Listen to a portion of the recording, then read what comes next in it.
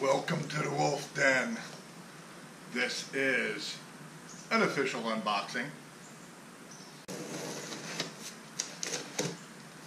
Probably saying to yourself, what's Dave up to now?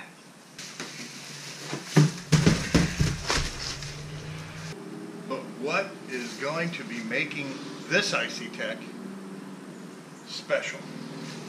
Divided. Why would you want one of these? Well, I'm going to show you why.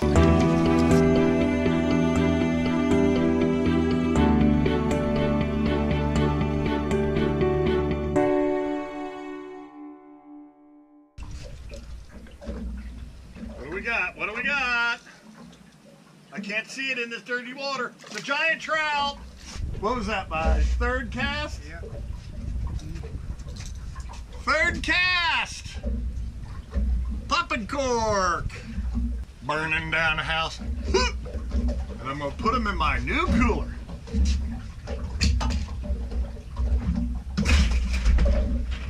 I'm gonna show you all about the new cooler here in a minute.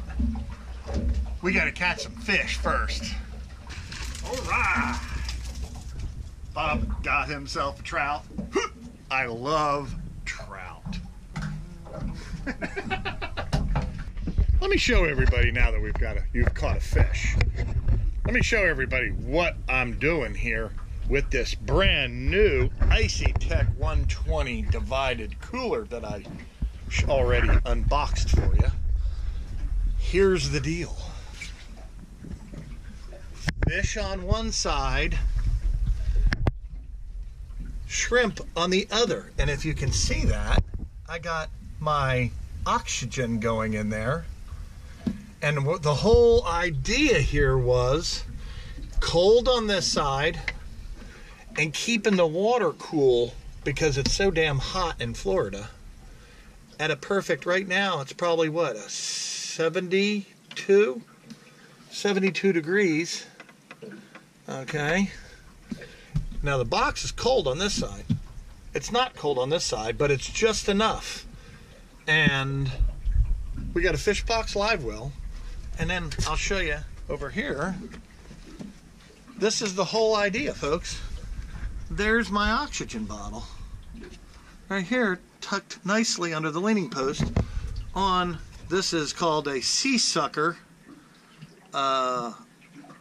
suction cup that I got on a bracket, and then this big rubber band called a quick fist that holds this right here, see, from going nowhere. And then I buy a brand new cooler and I drill a 3/8 hole right through the real thick part here. And then I got little hold downs because this is the new version of this cooler. My other 200 doesn't have the hold downs. I got a separate drain just for the live well side. And then, of course, go ahead and lift it up again, Bob. Then over here, down in here, there's another drain just for the fish box side. So, is Dave thinking for cool stuff? And then Bob's gonna go down, he's gonna dip a nice sprightly shrimp. Ooh, look at that big old shrimp. Ooh, Bob, that's a big one. There's a Mogan. That's a Mogan shrimp. That's a river cricket. You can't catch them. And Bob's going to catch him another T-trout. So it all fits completely nicely in here. And at the same time, folks, we got a seat. We got a nice seat right here.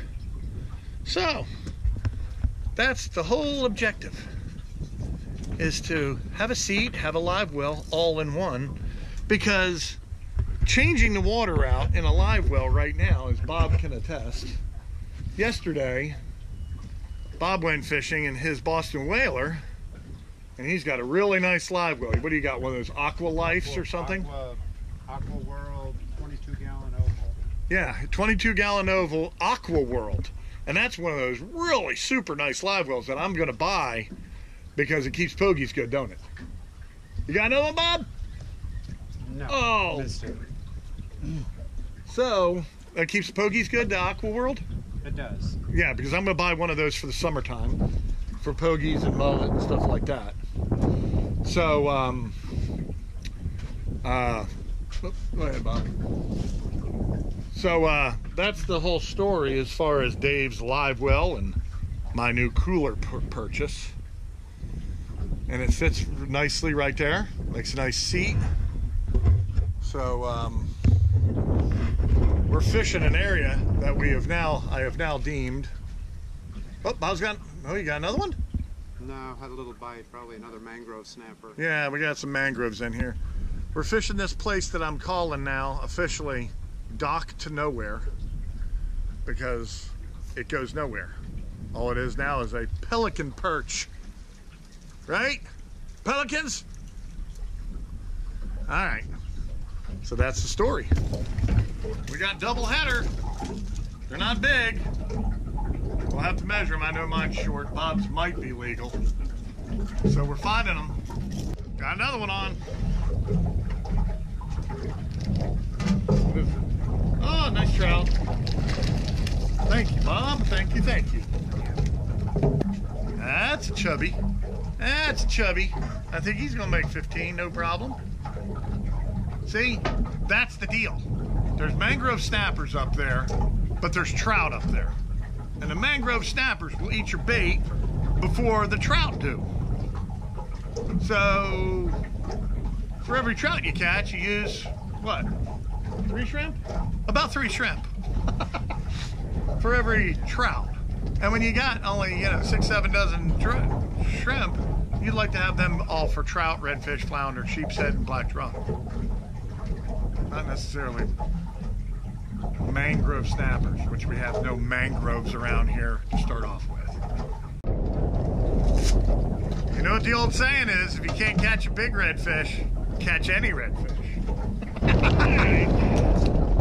Bob got a nice trout.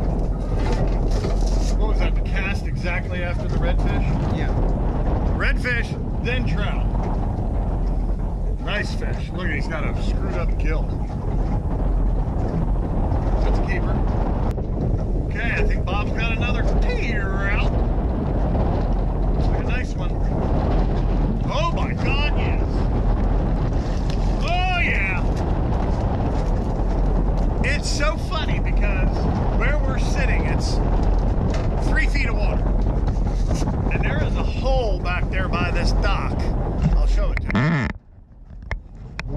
There's a hole back there by this dock where all the mangrove snappers are. The redfish that Bob caught. A couple other trout that Bob caught. And now this trout. Yep, he's a 19-incher. That's what we call a sweetheart, folks. You don't have to measure them because you can tell how big they are by the girth in which you grab them. Alrighty, folks, guess what? You might be able to tell where we're at. And guess what Bob nails? Burning down the house, 16-incher. It's kind of nasty out here. But we're giving it a shot anyhow out here in the wide open spaces. I always say Bob's dangerous. And here's the reason why. He has big old fat whiting on a float rig and a live shrimp. Look at the size of this whiting. That's a beauty. Well, I was telling Bob earlier, we need to catch a drum or a keeper redfish. I caught a drum and Bob says this isn't really a drum, this is more like a tambourine. That comes from a music teacher. Oh yeah. If you can't catch them, big, just catch them, right? Okay. What is this here? Just don't be a Jack Crevalle. Don't be a catfish. It's big, whatever it is. God, what is it? It's big. Yep, it's a jack.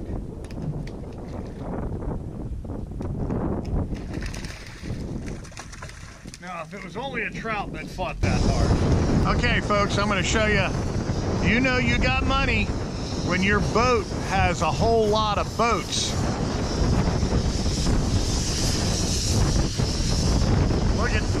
at this.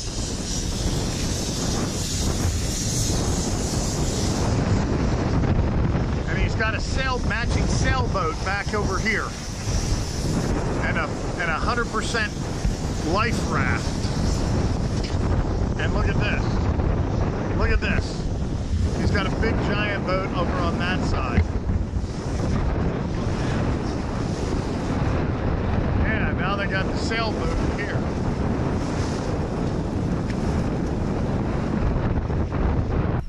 Alrighty, we're back. And Bob's taking his stuff up to his truck. And we ended up with 7 trout and a whiting. 7 keepers. And if all the ones that we threw back, which was a lot, were keepers at 15 inches, this box would have been full. Well, we would have had our 12 easily. 6 per person. Because we threw back a ton of small trout. So that wasn't a bad day, and guess what? My system, I think, works because of the fact we only had like, what, maybe 5 dead shrimp out of 6 or 7 dozen. So that really worked out. So I'm happy with the system, and I'm happy that Bob was with me to give it a try. Because Bob's a real regular of mine, and boy, we go out, we never not have fun, and we never not catch fish.